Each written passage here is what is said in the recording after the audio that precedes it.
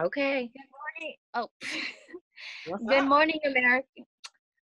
Okay, that didn't count. Oh, Anyway, it does. starting. Let's go. Good morning. Good morning, America. Welcome to the Asian All-American podcast. I am your host, Jasmin Kong, with my co-host, JCool. And today we have a very special guest, Kea Sit. Hey. She is a she is a first-generation Cambodian American that immigrated here in 1982. And she is a very accomplished woman, currently pursuing a master's degree in healthcare administration. And on the other hand, she is a wife with one child. She is also a proud resident of Oakland, California. We are super excited to have her here as our first guest. In fact, she is my auntie, and in the Khmer language, I call her Minkia. Welcome, Minkia. How are you? I'm good. No bias here with you guys inviting me. Man, so how's everything at the house? Everything's good.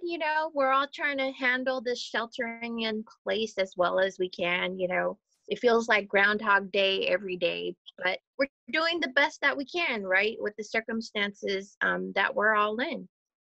Well, before we move forward, I would like to mention that Kea and I are currently working on a family project that dives into our family experience from Cambodia to America during the Khmer Rouge regime.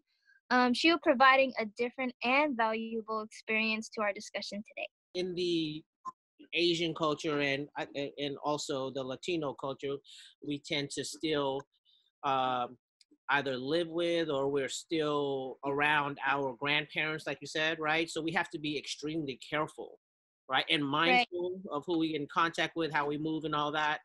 And segue into what's going on right now with the Black Lives Movement, with the unfortunate death of George Floyd. I mean, it's with unemployment like the way it is, it's kind of easy to be out there, and you should be out there if you can. Mm-hmm. But yeah. I was telling Jasmin, like, a hard thing is that we don't see enough Asians out there, but understanding where our situation, whether we take care of our grandmother or whatever, that's our situation. So if anyone is out there wondering why you don't see enough Asians out there, that's probably why. Things happen out in the real world, and I think what we saw was it was really sad and disheartening, right? I mean, you go out and the last thing on your mind is that you're going to be treated in the way that George Floyd was treated, right? And you look to your brothers and sisters, to reach out when you're asking for help, and it's really hard to watch. I mean, honestly, I couldn't watch the whole video because I knew what was coming,